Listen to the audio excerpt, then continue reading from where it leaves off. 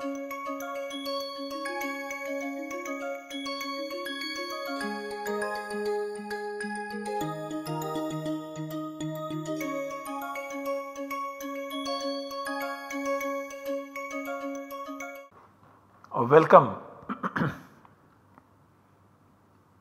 I welcome you all to this lecture in the course Introduction to Pāṇinian Grammar.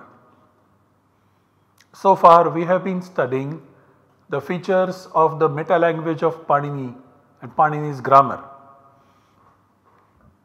We have studied three important features of the meta language, and in the process we started studying the concept of it, the marker, and then we went deep into the text of Ashtadhyayi and we studied all the sutras that define the term it. This is a small section at the beginning of the third pada of the first adhyaya, to be precise from 132 to 138. The it saudhya is defined, and we studied each and every sutra in some detail, and we looked at some examples which are derived by the grammatical process and how it saudhya plays a technical important role in this derivation by triggering a particular kind of grammatical operation. Now, after having studied the sutras which define it, it is important for us to also study certain important functions of these markers, the it sounds, and various operations that they trigger. So, in this lecture, the broad theme that we are studying is the markers in the meta language of Pāṇinian grammar, and most importantly the specific theme that we study here in this lecture is markers and their functions, the it sounds and their functions. So, to recap, these are the 8 sutras, these are the sutras which define the it saudhya. On this slide there are 6 sutras which assign the term it to the consonants, and then there is one more sutra, Upadeshe Ajanunasika it, which assigns the term it to the vowels. These 6 sutras on the slide are Halantyam, Na Vibhaktau Tasmaha. These two assign the term it to the consonants in the final position in the initial enunciation, and the rest Adir Yitudavaha, Shaf Pratyayasya, Chutu and Lashakvatadhite assign the technical term to the elements occurring in the initial position, out of which Shaf Pratyayasya, Chutu and Lashakvatadhite, they assign the term it to the initial consonant mentioned in the sutra if it occurs as part of a pratyaya. Whereas Adir Yitudavaha assigns the term it to 3 clusters, Yi, Tu and Du, which appear at the beginning of a verbal root, part of the verbal list. Now, after having studied these sutras in details together with the examples, let us look at certain functions of the markers, and on this slide are noted some 7 functions. First, prescription of addition of suffixes. Second, specification of the position of an element that is added. Specification of the position of a substitute, that is the third one. The fourth one is modification in the element to which a suffix is added. Fifth is negation of certain modifications of an element. sixth is accent marks, and seventh is meaning change. All these are indeed the functions of markers, and in this lecture we shall concentrate on the first two, namely the prescription of addition of suffixes and the specification of the position of an element that is added. And we shall study the next 5 functions in the next lectures. So let us concentrate on the first function enumerated on the earlier slide, that is prescription of addition of certain sets of suffixes. Here we refer to the dhatu patha, the list of verbal roots. We have shown you what dhatu patha is in the earliest lectures. Now this list of verbal roots, which can also be called as the lexical items, these are tagged with the markers or the it sounds to indicate the set of suffixes that are added after them. In case of some verbal roots, also adding a shade of the meaning. In the list of verbal roots, the verbal roots are all stated to end in a vowel, when in the grammatical derivation they become consonant ending and are also generally referred to as consonant ending in the dictionaries and so on. For example,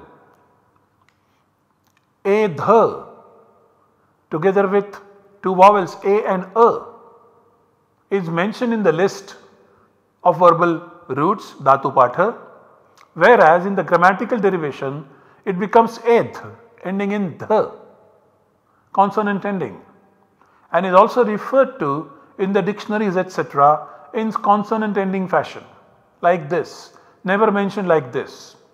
But in the dhatu patha this root is mentioned in this format, a dha, having two vowels in it. Now the vowel that is coming at the end of this root is termed ith by 132. So this is an ith vowel occurring at the end. This ith vowel is further assigned 3 properties of accents: udatta, anudatta and svarita. What they stand for we shall study when we look at the process of speech production in detail. Right now we should note that these 3, which are the phonetic features, they are used only as metalinguistic device.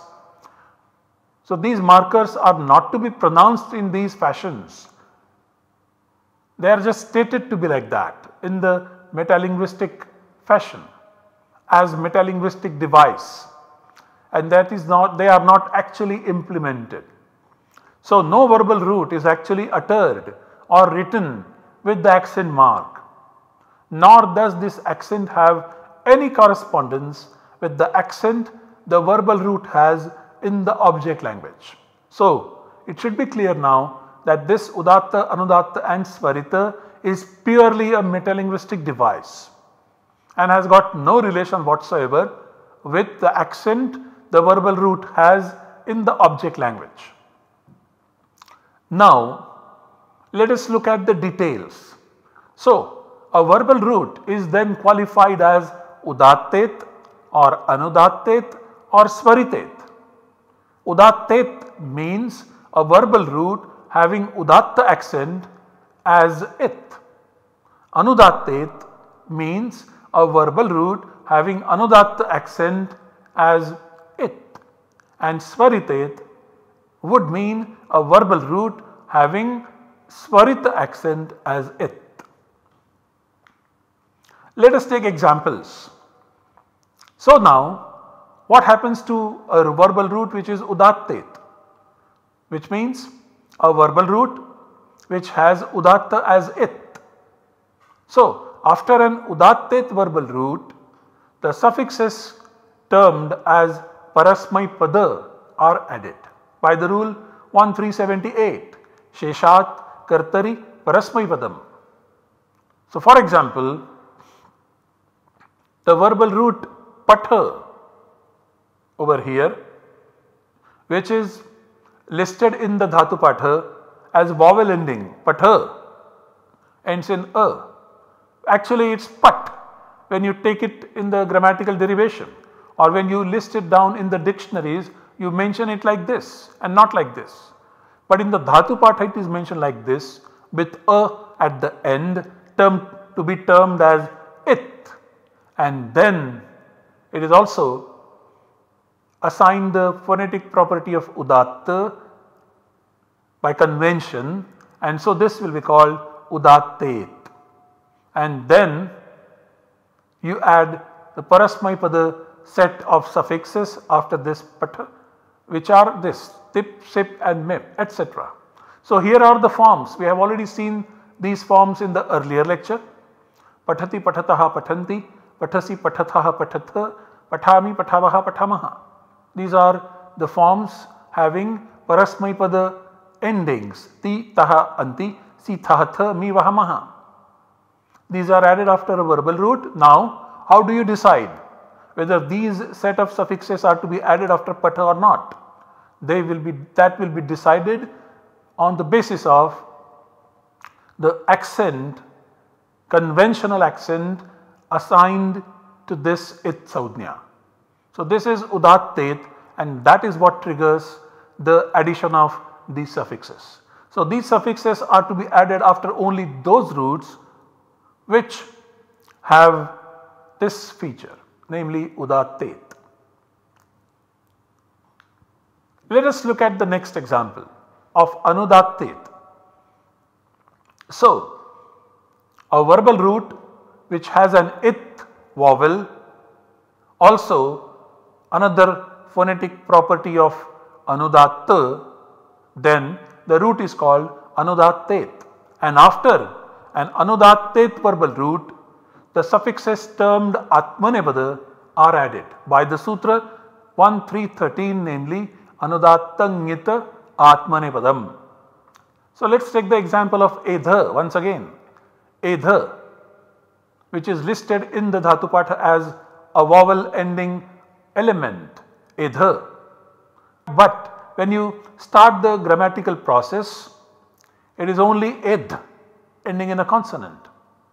In the dictionaries it will be mentioned as ed ending in a consonant. In the dhatu patha, however, it is mentioned as vowel ending. For obvious reasons, this a is termed as it, and it is also assigned the phonetic property of anudatta. And now this anudattet verbal root will get the atmanepada set of suffixes, namely ta, tam, jha and so on. So you get the form edhate, edhete, edhante, edhase, edhethe, edhadve, edhe, edhavahe, edhamahe. This is what you get. And these forms having the atmanepada endings, they are triggered because of this a being called an anudatta it. So this anudatta triggers this addition. Now let us look at the swaritet. So a verbal root which has got the final vowel it and also in addition assigned the phonetic property of swarita will be called swaritet. So after a swaritet verbal root, the suffixes termed atmanepada are added only if the fruit of the action denoted by the verbal root goes to the doer of the action. If this condition is satisfied, then you add the atmanepada suffixes by the sutra 1372. For example, yaja, yaja ending in a vowel is listed in the dhatu patha in this fashion. But when you take it in the grammatical derivation, you have it consonant ending, yaj. Similarly in the dictionaries it is mentioned as yaj. So yaja and yaj. Now the purpose is obvious, this a at the end is termed it by 132 and the property of Swarita is also assigned to it. So, this yaja now is termed Swaritet. Swaritet, and then the Atmanepada suffixes are added after yaja if this meaning condition is fulfilled. So, eventually after the verbal root yaja, both sets of suffixes are added to indicate a respective meaning. So, for example, you will add the Parasmapada ending and get the forms yajati, yajataha, yajanti, etc.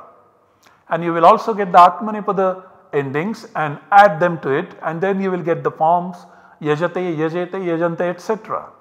So, when you use the forms yajate, yajete, yajante, they will indicate the difference in the meaning, namely that this action of sacrificing has generated a fruit which goes to the doer of this sacrifice. Only then you will use yajate. If the doer of the sacrifice is not getting the result of the sacrifice, then you will say yajati.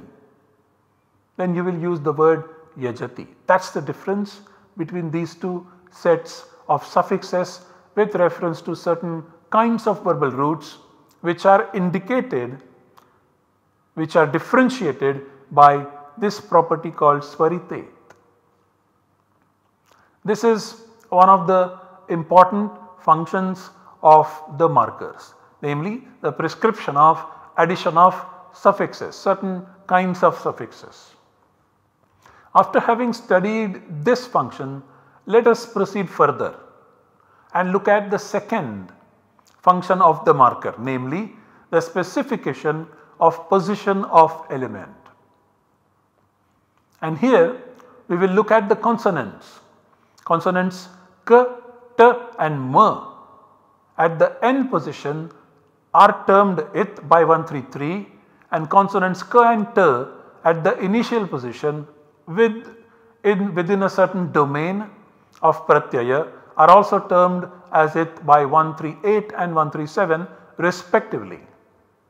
And the elements to which these consonants are attached are called kit, tit, and also mit when we add the sound m, which is it, to this list. So now the position of the element which is kit is the final addition, the position of the element which is tit is the initial addition, and the position of the element which is mit is immediately after the final vowel of that element. That is the position that is specified by respective sutras. This is how the markers function. Let us elaborate on this by citing sutras and taking concrete examples. So, let us first of all focus on k consonant being termed it. So, the element to which k consonant is termed as marker or as it will be called kit. Now, that element which is called kit is added at the end of a particular element, and this is stated by 1146, namely Atyantau Takitau. This sutra means an element which is tit is added at the initial position of the element to which it is added, and an element which is kit is added at the final position of the element to which it is added. The domain of this sutra is the augment or agama, and it is important to note here that agama becomes a part of the element to which it is added.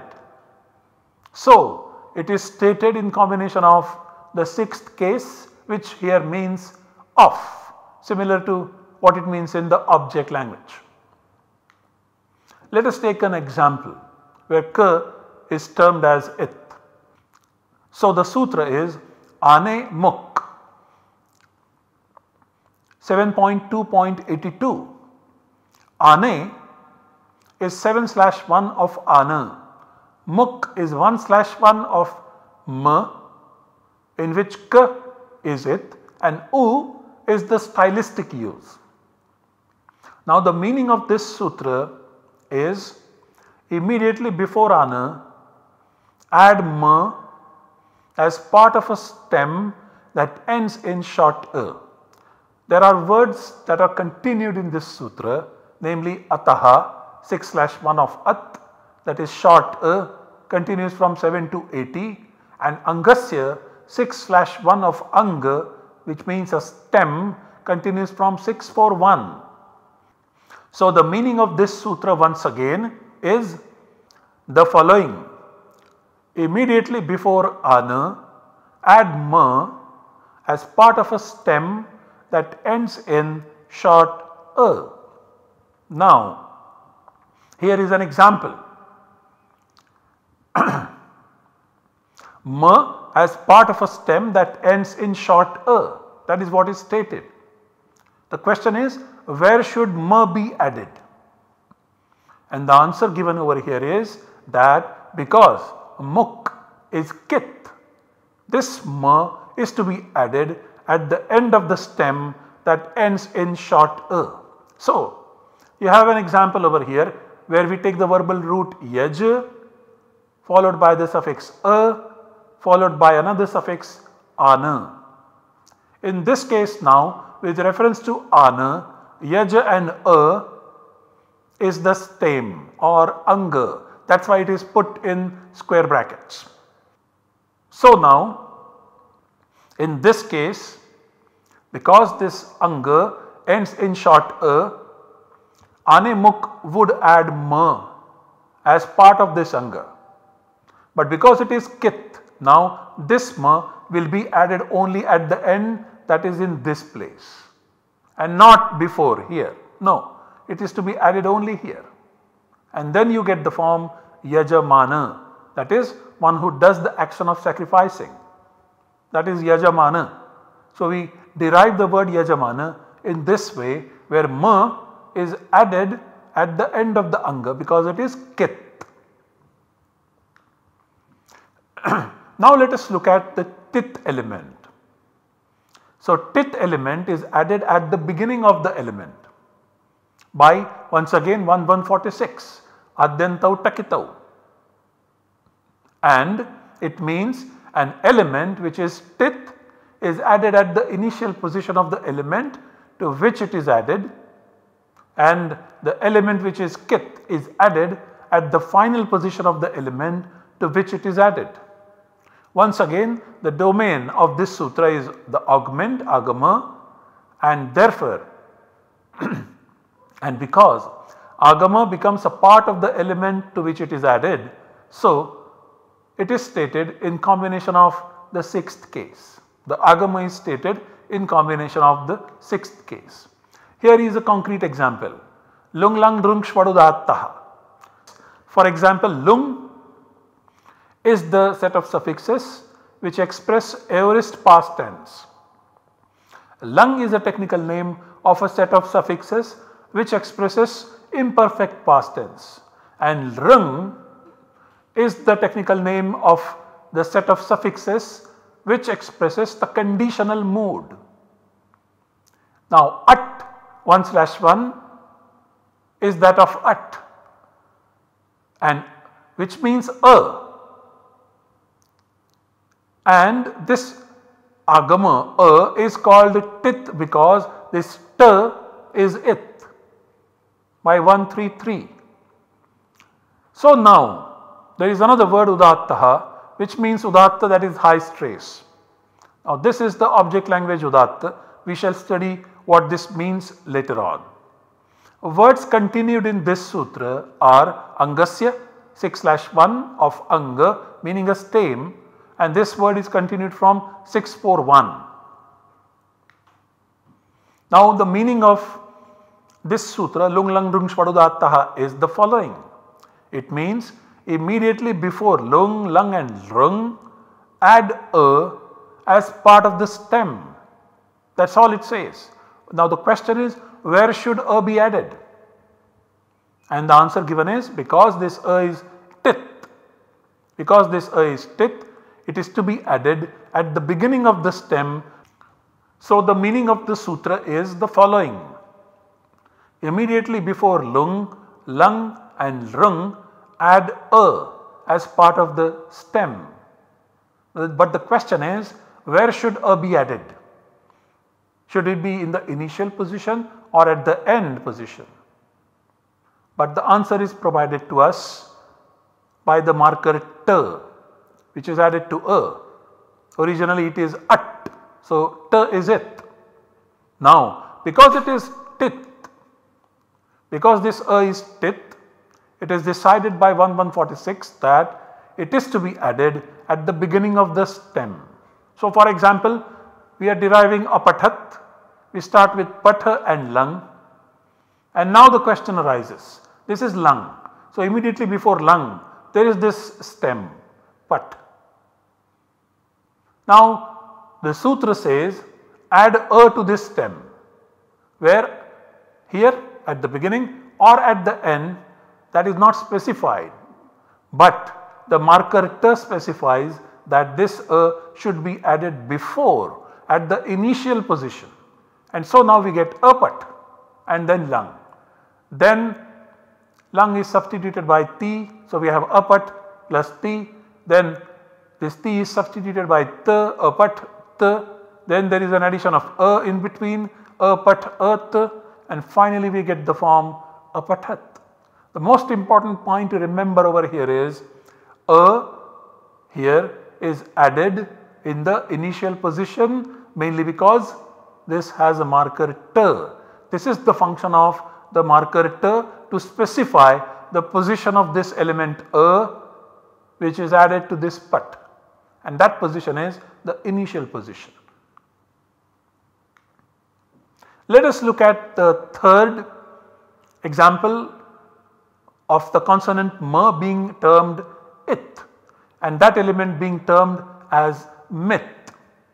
Now the position that is specified for a mit element is immediately after the final vowel. This is specified by 1147, that is midachontyat paraha. The meaning of this sutra is an element which is mit having m as it is added after the final vowel of the element to which it is added. The domain of this sutra once again is an augment, and augment or agama becomes a part of the element to which it is added. So it is stated in combination of sixth case, which means of. Let us take an example, concrete example. The sutra is Trinaha M 7392. Trinaha is 6/1 of Trinaha. M is 1/1 of M, that is E. Now this M is having m as it by 133. So this M now will be called mit, and the real augment, real meaning in the object language, the augment is E, and this m is the marker it, but now this will be called mit. Now where should we add this? We have to add this to this Trinaha. Should it be before or should it be after? Where? What is the position? That is not specified, but now this marker m will specify that. The words continued in this sutra are Sarvadhatuke 7/1 of Sarvadhatuka, and we shall see what Sarvadhatuka is later on. Piti, we have already seen what this means.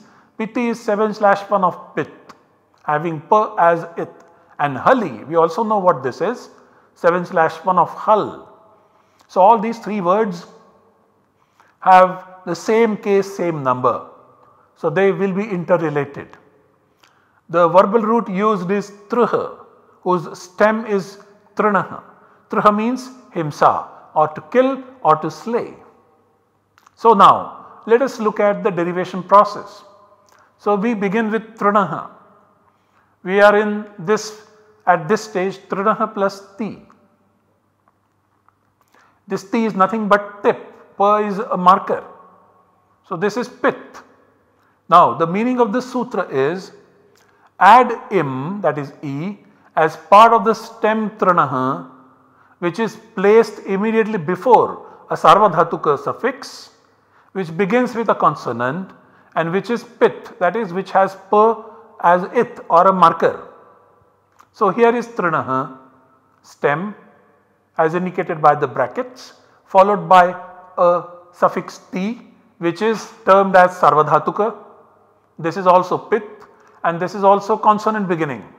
So, immediately before a Sarvadhatuka suffix which is consonant beginning and which has Pa as the marker, we have Trinaha stem. So, now 7392 has a scope of application and says that add im to this Trinaha. Where do we add im? That is the question, which is answered by the marker mit. Since im is mit, it is added after the last vowel of the stem, which is a after rana. So, in Trinaha we have two vowels, one is ru immediately after ta, one is a immediately after na. So, a is the last vowel in the stem and so this im is to be added immediately after this a. That is what is stated by Midachontyat Paraha.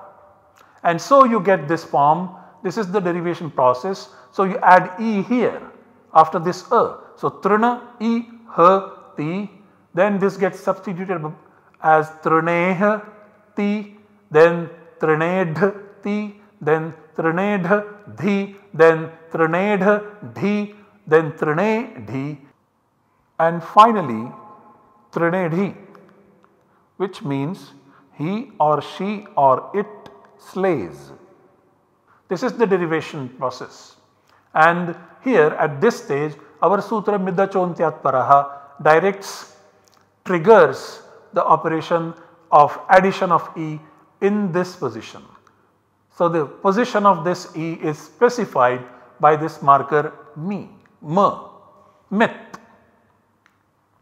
To summarize, two functions of the markers were studied so far, namely prescription of addition of suffixes to the verbal roots and specification of the position of an element added. So, it sounds, that is markers, are effectively used in Pāṇinian grammar to trigger the addition of certain set of suffixes after the verbal roots. We have seen this and they also indicate, these markers also will indicate a particular meaning shade, that is if the fruit of the action goes to the doer of the action or not. In the process of substitution, the position of an added element needs to be specified, which is achieved by the use of the it sounds. What next then? So, we shall study next the remaining functions of the it markers, namely the specification of the position of a substitute, modification in the element to which a suffix is added, negation of certain modifications of an element and accent and also meaning change. Thank you for your attention.